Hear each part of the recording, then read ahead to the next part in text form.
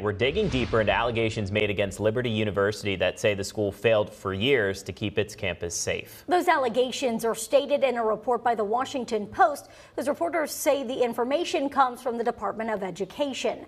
WFXR's Anna McDougall joins us now live from Lynchburg. She's been looking into this report all day today. Anna, you talked with a lawyer about those claims. What did you find out?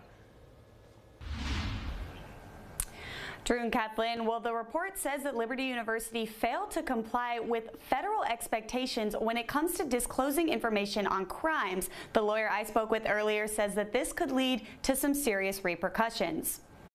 The Clary Act is a federal law which requires colleges to disclose crime statistics for incidents that happen on or near campus, and these crimes must be kept in a public crime log. According to the Washington Post, Liberty University is accused of discouraging people from reporting crimes and underreporting crimes that people did report. The Post states that findings from an Education Department inquiry shows the school failed to warn students about everything from bomb threats to credible acts of sexual violence. However, LU responded to the Post disputing some of the information, saying in part that it wouldn't comment because the report made claims on information that it calls, quote, false, not final, and not public.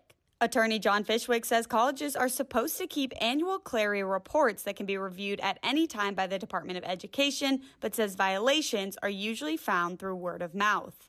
Typically, this information will come from victims who feel underserved by the college or university. This comes, the report says, while the school was marketing themselves as one of the safest campuses in the nation. And if sustained, the violations could come at a cost. There can be a pretty significant government fine.